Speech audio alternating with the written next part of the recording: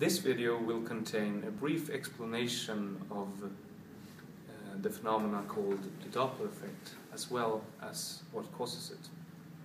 The Doppler effect is when a transmitter of sound and a receiver moves relatively to each other, making the receiver perceive the sound as of either higher pitch or lower pitch than the original, depending on how they move relatively to each other.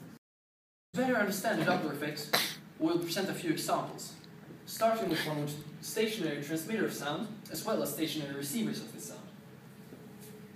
These lines you can see represent the wavetops of the emitted sound. Since the plane is stationary, the wavetops will be of equal distance to each other, both in front of as well as behind the plane. This causes the sound and pitch of that sound perceived by the receivers to be the same in front of as well as behind of the plane. In a way, you could call this the plane's sound's actual frequency. Okay, so here we have the exact same plane as shown before, but this time it is in the air and it is in motion, moving that direction.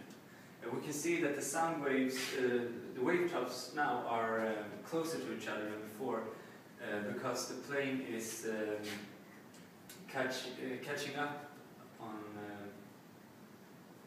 the last wavetop it emitted. So the sound waves will now occur much more frequently as in a higher frequency, and will be perceived by the receivers as a sound with a higher pitch. And the exact opposite will happen if you are standing behind the plane, since the plane now is increasing this, the space between each wavetop, making the wavetops occur much less frequent and as in a lower frequency, which will be perceived as a low-pitch sound. So when the plane passes you will experience a sound like this.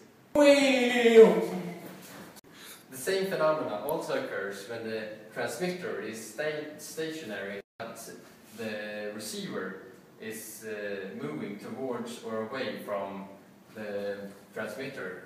But in this scenario, the actual wavelength doesn't alter in any way, but it's only how the receiver perceives the wavelength that is changed, because he will face the wavetops either faster or either with a higher frequency or lower frequency, depending on if it's running towards the transmitter or away from the transmitter.